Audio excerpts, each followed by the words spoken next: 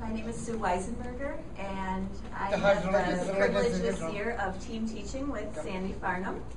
And we have the last group of graduates to introduce to you today. And I'd like to start with Rachel Berman. Come on up.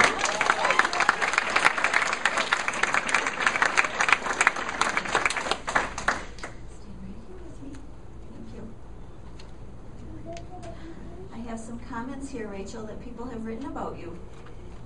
And it says here that Rachel is inquisitive, social, and engaging. You're very individualistic, and you always keep us on our toes because we need to know what we're making for dinner every night. Rachel cares about all of us and what we're doing outside the world of school.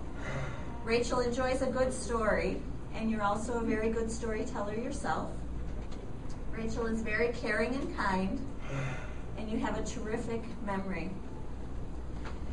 And Rachel, the most important thing that people always say to me about you is that you love people.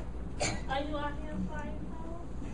We'll watch the slideshow when we're finished. You can see all the people in it. I'm in it?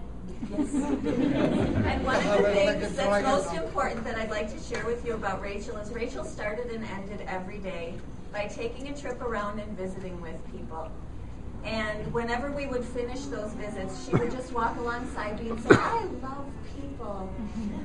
And I can say that Rachel has brightened many rooms, many offices in many different buildings.